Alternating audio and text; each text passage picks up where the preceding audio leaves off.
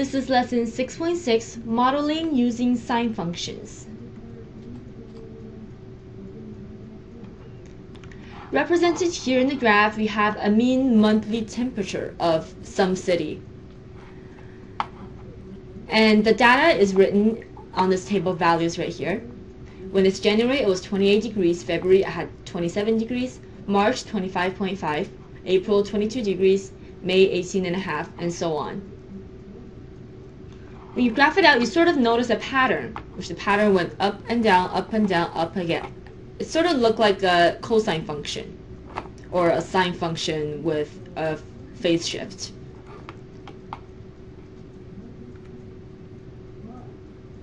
This graph shows a period of 2 years, so you can see that this pattern repeats itself over time.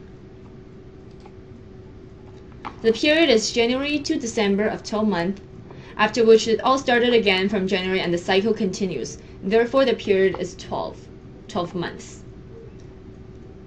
So now we have to try to find an algebraic expression using the sine model. So we'll use f of x equals to a times sine b in bracket x plus or minus c in bracket close plus or minus d. Remember that a is the amplitude, b is the period, c is the phase shift left to right, and d is the vertical shift up and down.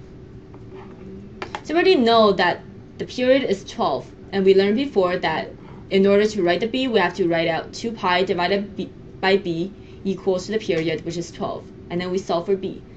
So in this case, b will equal to pi over 6. To find the amplitude, that's a, it is the maximum displacement of the graph. So how high does the graph go from the original point? To find out the amplitude, we take the maximum value minus by the minimum value, then divided by 2. So in this case, it will be 28 minus 15 divided by 2, and we get 6.5. Therefore, the amplitude will be 6.5. The vertical shift up and down will be the principal axis is halfway between the minimum and the maximum.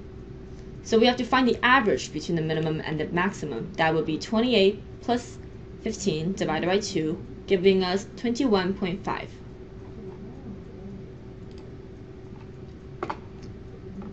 Next, we look back at the original graph to find the phase shift.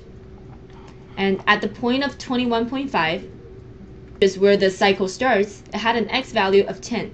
Therefore, c is 10. That would be the phase shift. So at the end, we have this equation of y equals to 6.5 times sine pi over 6 in bracket x minus 10, bracket close, plus 21.5 is the model of this temperature, where 6.5 is the amplitude, pi over 6 is the period, 10 means going 10 units to the right side, 21.5 means 25.5 units up. So that's the end of this lecture. I thank you guys for watching. Remember to check out the activity video as well as your assignments and upload them for the teacher to mark. And I'll see you guys next time.